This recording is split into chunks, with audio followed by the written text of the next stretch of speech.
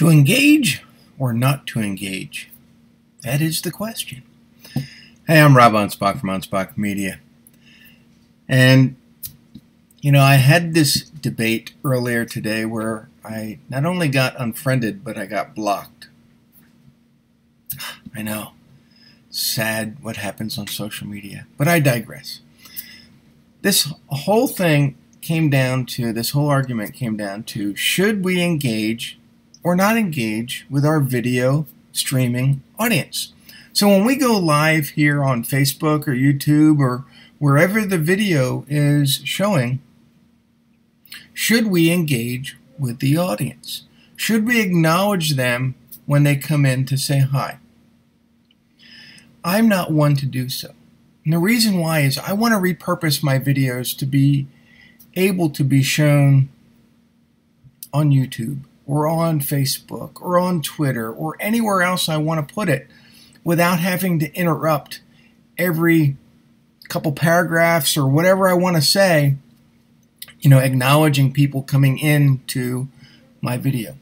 Now, some people like to say, "Hi, Rob. Hi, whoever. Thanks for joining." But then your video cannot be repurposed without other people kind of going, "What the hell's going on?" It becomes annoying. Now, if your sole purpose is to engage with the audience, and this is going to be one of those videos where it's a once and done thing, great, do it. But if you want to repurpose your videos elsewhere, then acknowledging the people that are coming into your live streaming doesn't make sense at all. So the reason why I share this with you is because there's a lot of philosophies out there. A lot of people, a lot of gurus like to tell you that there's an absolute right and wrong way to do things. No, it's personal preference. Now, like I said, I like to do it without acknowledging my audience because I have a reason behind what I do. Other people say, no, you have to do it this way. I want you, when you're making these videos, to do it the way it feels comfortable for you.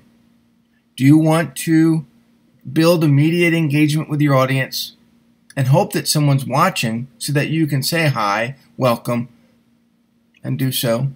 Or do you want to repurpose the videos to be able to be used elsewhere? And not only just elsewhere, but later in time. I like to make my videos that what I call evergreen, so that the content that you're watching now is still relevant in a couple weeks or a couple months or a couple years. And if someone's got to be listening to my video and then where it could have been a 3-minute video, but now it's a 6-minute video because I've acknowledged everyone who's jumped in, it just doesn't make sense. So, to engage or not to engage, that's really up to you. You've listened to me and my opinion on what works for me. If you want to learn more about what I do and how I do it and how I help my clients, visit me at anspachmedia.com.